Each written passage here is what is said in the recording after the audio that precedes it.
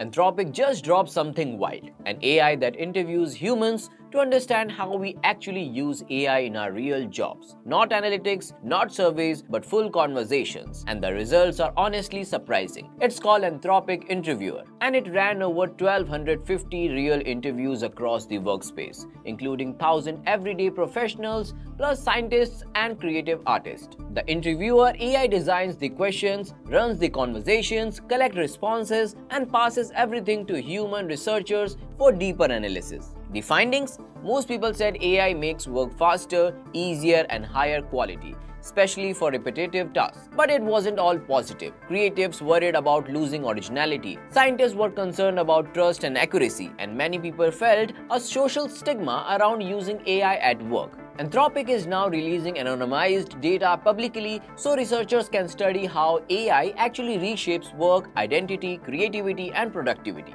This might be the first real window into how humans and AI are evolving together. Drop a comment, excited or concerned.